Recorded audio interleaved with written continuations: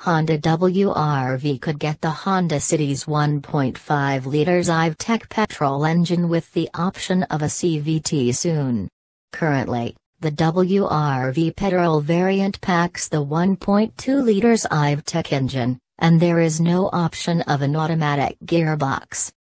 The Honda WR-V 1.5 VTEC could serve as a solution to prospective buyers who find the WR-V 1.2 VTEC underpowered but prefer the refinement and smooth operation of the petrol engine. The 1.5 liters four-cylinder VTEC engine produces 119 PS and 145 Nm of peak torque. In the city, the engine is paired with a 5-speed manual gearbox or a CVT with paddle shifters, top-end VX and ZX only.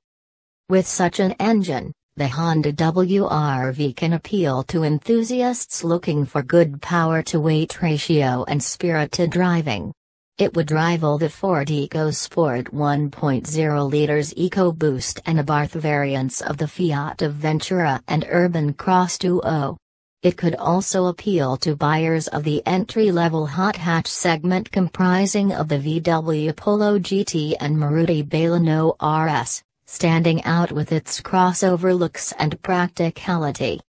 In the current scenario, the 1.5 liters engine would place the WR-V outside the small car category, and the excise duty would go up, implying a significant price difference from the variant.